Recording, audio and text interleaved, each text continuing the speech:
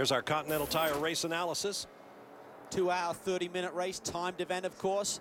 23 GS cars, 34 ST, and you can see our pole sitters there, Buford and Fergus.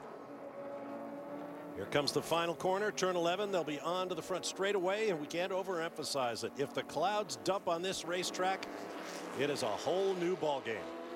But for now, the track is dry, the sun is shining brightly, and the green flag waves. We're underway at Watkins Glen. Two Multimatic Astons leading the field to green. Jade Buford, fourth pole of the year. He is on fire and leads the pack down into turn one, Doss. This is a great overtaking area, and you see three wide as we get in here. They're going to have to get it single file, though, before they head up the S's. You can go side by side, but it costs you a lot of time from this point up the hill. On to the backstretch, headed for the inner loop. Fastest part of the racetrack right here. Here comes the Street Tuners start.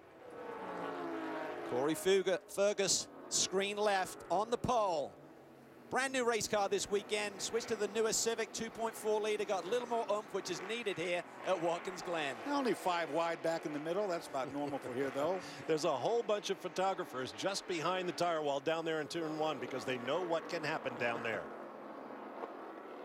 You just got to play nice through this area.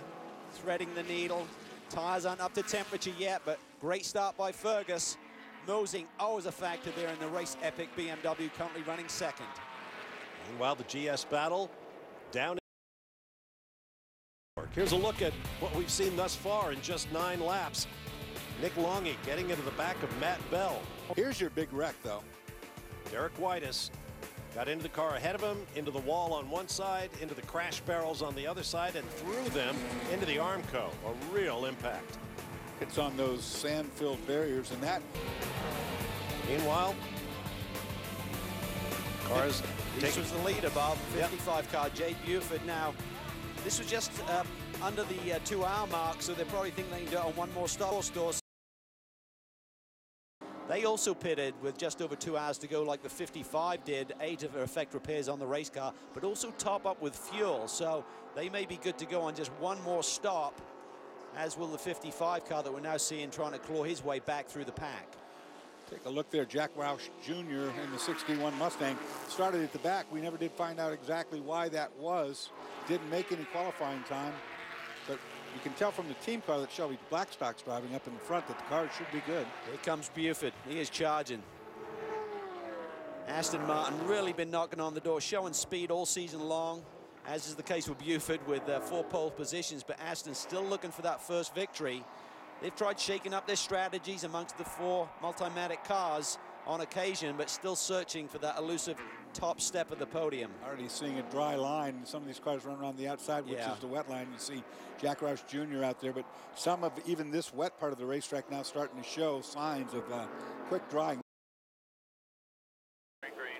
Safety car is off, green flag is in the air, and we are back to racing, and we're 5 wide already, headed for 1. Mancuso looks to the inside, trying to get on the inside of Eric Carr, and he does it.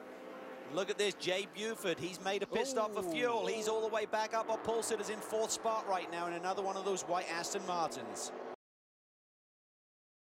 These Astons look good in these conditions. Look at Buford. He's trying to make a move on Curran. Oh, Curran's in deep. He's in too deep.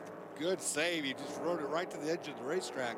Lost some ground, but didn't go off into that grass. Yeah, I think he saw that Buford was coming and just got a little bit late on the brakes, and you can't turn the wheel in. You just got to ride it out and try and keep it on the track. Here comes Billy Johnson on him now. Yeah, Johnson up the inside will take that position. Battle for 3rd in the overall, Buford and Johnson. Johnson is coming. He had a great run out of 1. Looks to the inside, going through the S's. He's on a charge. Excuse me, Mike McGovern has taken over for Jim Click in the 2. Let's get down to Justin Bell in the pit lane. In a braking issue with Michael at Mid-Ohio, but then thought he's just avoiding the other car. Here we're with Brian Sellers here, battling for 3rd spot with Jade Buford. Dry line continues to form on this part of the track. You know, when you get into a race like this where it's going to be wet for a while, dry for a while, you just have to have patience. You know, if the car is not particularly good when it's really wet, you have to stay on the racetrack. You just keep your wits about you, wait for the track to come back at you and attack again then. You know, you play it in segments. It's the only way you can do it. You can see from those leaves upper right that there is a breeze blowing out there as well, and that'll help dry the track. Sellers doing a great job here. JB was down there when suddenly they said, get your helmet on and get in. Mark Bowden had passed the 30-minute mark in this race, and he's done a great job in clawing that four-line BMW up to the 4th spot. Look at this little battle here. Oberlin. That was close. On Buford. Oh, he's going to tuck it in there. They're going to trade paint. No argy-bargy, but look at And this, the there's run bump machine. Who got the run but has nowhere to go with it. That's the problem right here. You know, you got the momentum to go right by these guys. They're going to try to wreck each other. Wow, that is awesome stuff. Just great driving by both drivers there, Oberlin and Buford. Buford being hard to get along with on this passing deal right now. As you see the run bump Porsche get by. He's done a good job, though. I mean, he's dealing with two of the most experienced drivers in this category, and he's hanging in there. He's not giving him an inch, but he's not playing dirty either. It's good stuff. So with the 51 pitting, plus the action you're watching on the right side of your screen, Billy Johnson is the leader. Bill Oberlin now into second. Matt Plum into third. Jay Buford drops back to 4th. To the pit lane.